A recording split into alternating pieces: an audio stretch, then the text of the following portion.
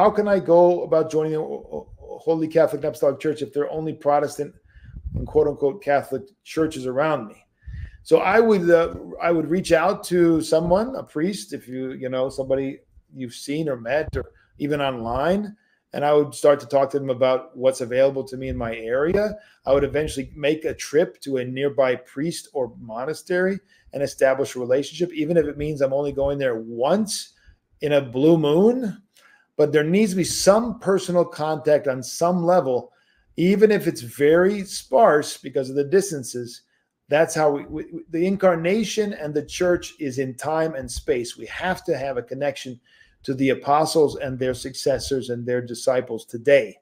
And so I don't think it's a non-negotiable. Of course, much can be done from a distance. We can read and study like we're doing tonight.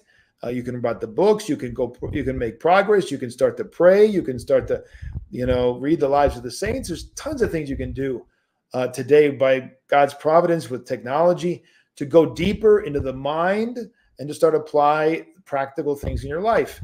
Even if you never set foot in or only set foot in Orthodox Church once a year, for instance, worst case scenario, let's say at least once a year. But so that can happen, and you can go deeper and you can make progress. You can prepare yourself to a certain degree, but you still need to have a spiritual guide, father, priest, bishop, monk, somebody who's guiding you.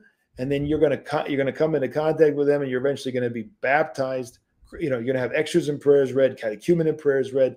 You're going to have all those things read over you, and you're going to be baptized, chrismated, communed, married if you need to be. Even if it means you're only going to church once a year, that's still got to happen if we're going to be connected to the church. I don't think there's any way around it. I don't think we can become a cyber church. It's not possible. We're not like Protestants. We actually have communion. Oil is put over us when we're chrismated. We're baptized 3 times in the water. We partake in the unction services. These are physical things for our body because we're body and soul, and the whole man needs to be saved.